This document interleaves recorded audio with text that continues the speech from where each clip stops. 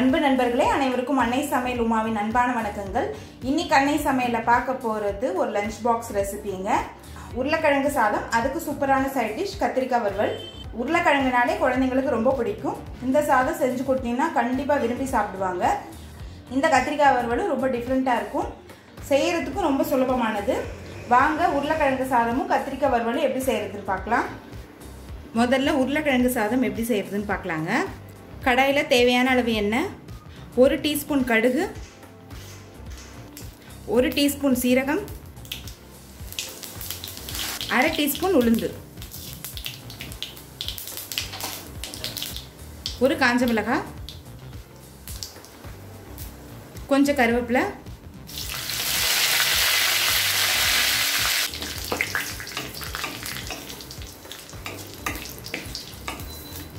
நீளமாக நறுக்குன ஒரு பெரிய வெங்காயத்தை சேர்த்துக்கலாம்.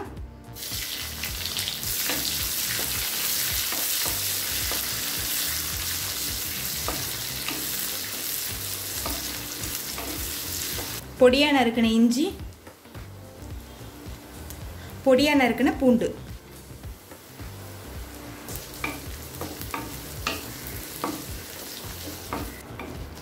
இப்போ வெங்காயம் நல்லா வதங்கிடுச்சுங்க. அடுத்தது கொஞ்சம் மஞ்சத்தூள் சேர்த்துக்கலாம்.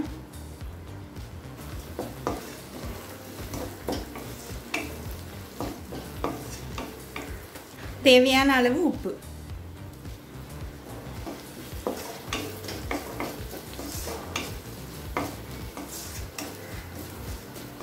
அடுத்து 2 உருளைக்கிழங்கு சின்ன சின்ன பீசஸா கட் பண்ணி இதில் சேர்த்துக்கலாம்.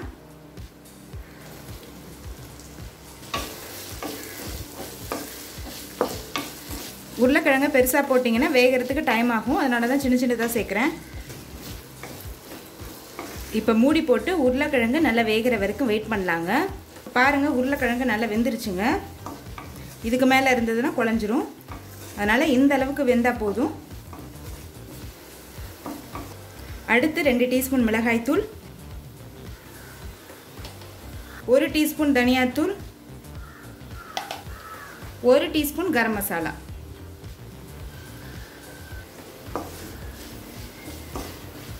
ஒரு நிமிஷம் வரைக்கும் நல்லா வதக்கிக்கலாங்க.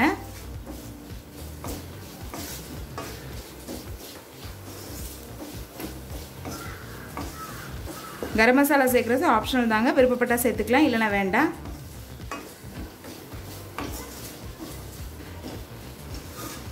எண்ணெய் கொஞ்சம் கம்மியாக இருந்ததுங்க, அதனால் கொஞ்சமாக எண்ணெய் சேர்த்துருக்கேன்.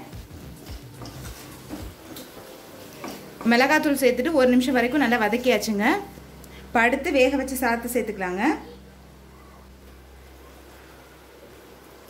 பாஸ்மதி அரிசி எடுத்திருக்கேன், நீங்கள் விருப்பப்பட்டீங்கன்னா எந்த அரிசி வேணால் பண்ணலாம்.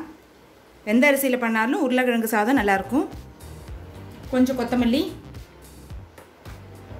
இப்போ இதை நல்லா மிக்ஸ் பண்ணிடலாம்.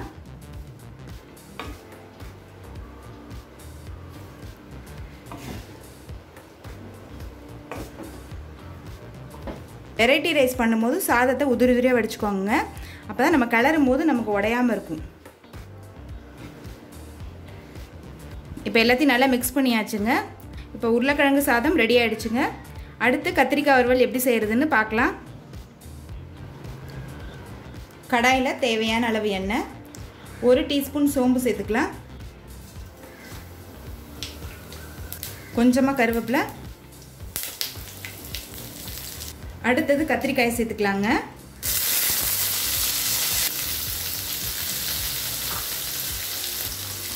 தேவையான அளவு உப்பு,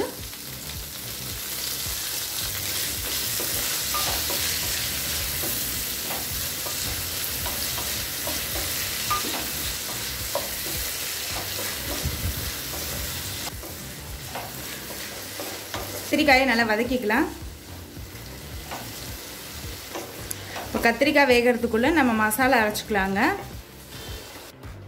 வேர்க்கடலை 1 டேபிள் ஸ்பூன், கடலைப்பருப்பு 1 டேபிள் ஸ்பூன், தனியா 1 டீஸ்பூன், 4 காஞ்ச மிளகாய், கலருக்காக 2 காஷ்மீரி மிளகாய் சேர்க்குறேங்க. இது காரம் இருக்காது, வெறும் கலருக்காக தான் சேர்க்குறோம்.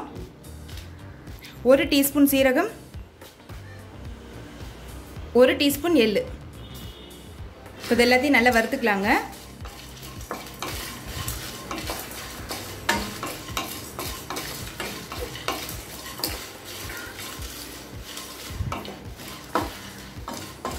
இப்போ இது எல்லாத்தையும் நல்லா வறுத்தாச்சுங்க. மிக்சியில் தண்ணி சேர்க்காமல் நைஸாக அரைச்சிக்கலாங்க. இப்போ பாருங்கள் கத்திரிக்காய் நல்லா வதங்கிடுச்சுங்க. இப்போ நம்ம அரைச்சி வச்சுருக்க பொடியை இதில் சேர்த்துக்கலாங்க.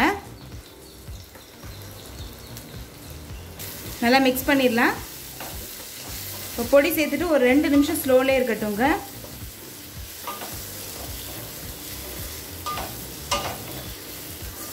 கத்திரிக்காய்க்குள்ளே எல்லா மசாலாவும் போகணும்.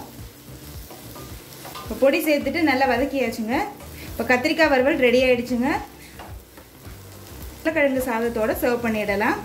சுவையான உருளைக்கிழங்கு சாதம், அதுக்கு சூப்பரான சைட் டிஷ் கத்திரிக்காய் வறுவலும் ரெடி ஆகிடுச்சுங்க. ரெசிபியை ட்ரை பண்ணி பாருங்கள், கண்டிப்பாக உங்களுக்கே பிடிக்கும். ரெசிபி பிடிச்சிருந்ததுன்னா வீடியோவை லைக் பண்ணுங்கள், கமெண்ட் பண்ணுங்கள், ஷேர் பண்ணுங்கள். இது வரைக்கும் அன்னை சமையல் சேனலை சப்ஸ்கிரைப் பண்ணலன்னா சப்ஸ்கிரைப் பண்ணுங்கள். தேங்க்யூ.